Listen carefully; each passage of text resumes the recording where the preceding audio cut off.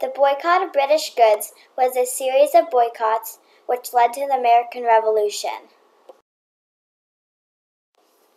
The reason why Britain imposed taxation on the colonies was because of their losses in the French and Indian War. The British had to collect money because they had borrowed money and needed to pay it back. Many acts were passed in 1764 which angered colonists and started to grow hate towards their mother country. The Stamp Act was essential to the boycott of British goods because it was the first direct taxation on the colonies.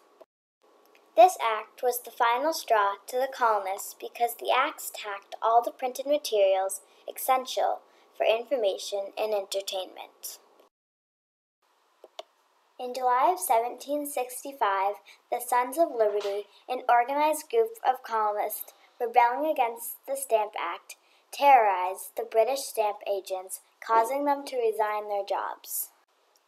In October of 1765, the Stamp Act Congress gathered 9 representatives of the colonies in New York to write a document stating their reasons for the repealing of the Stamp Act. With the repeal of the Stamp Act, the colonists felt they had more independence.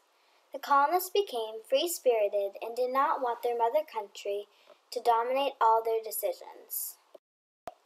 All this disagreement is what led to the American Revolution.